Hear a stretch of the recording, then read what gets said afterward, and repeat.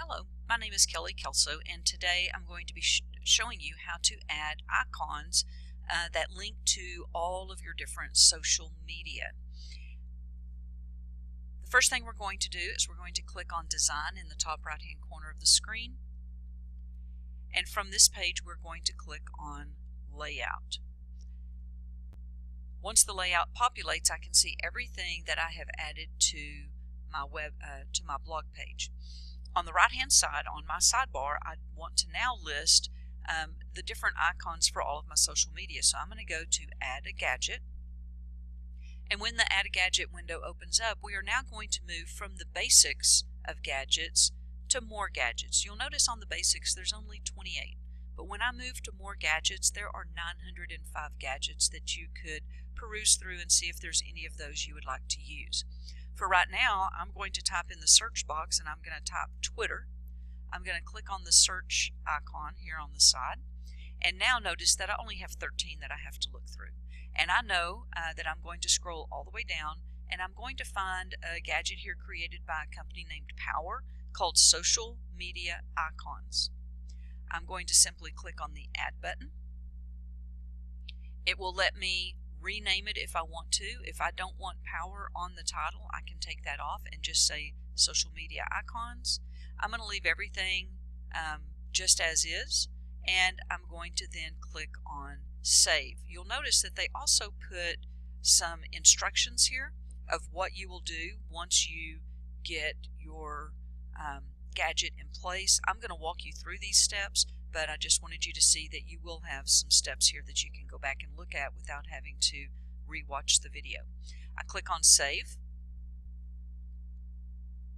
and now my social media icons have appeared.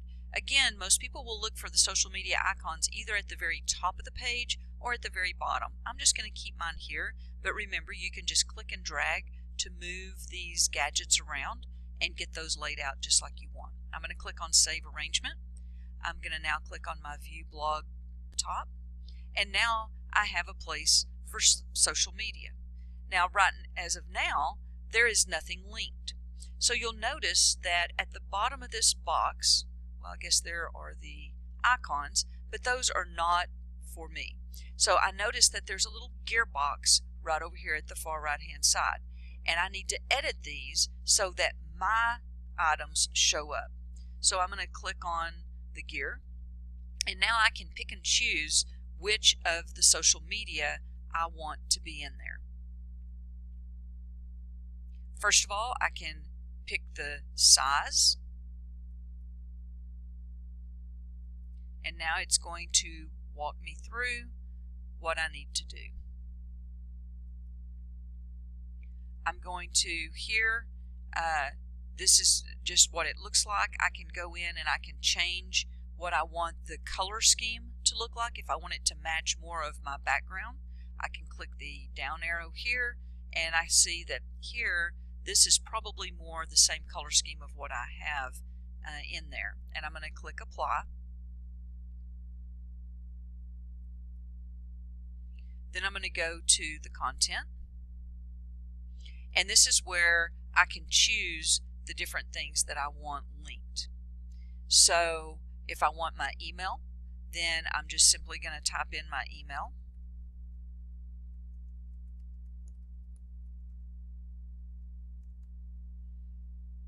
And that way I know it's going to go to my email. If I wanted my Facebook page, I could put my Facebook page. And notice if I click this down arrow, I have a lot of different things that I could put in here. I think my next one I'm going to put is going to be to link to my Twitter, because I know that from here I can go to the tab where I have my Twitter page opened up. I can copy that URL, noticing it has my Twitter name at the end of it. I can either Control-C or I can right click and copy, and then I'm going to go back to my blog layout, actually to my blog, and this little setup has opened in a new window, and then I'm going to right click here and I'm going to paste, and it has my Twitter feed.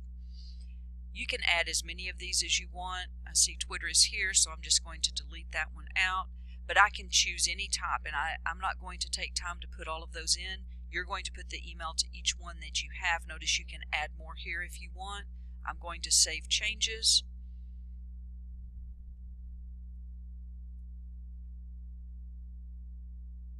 At this point, you can either create a new account or you can sign in. I already have my sign in.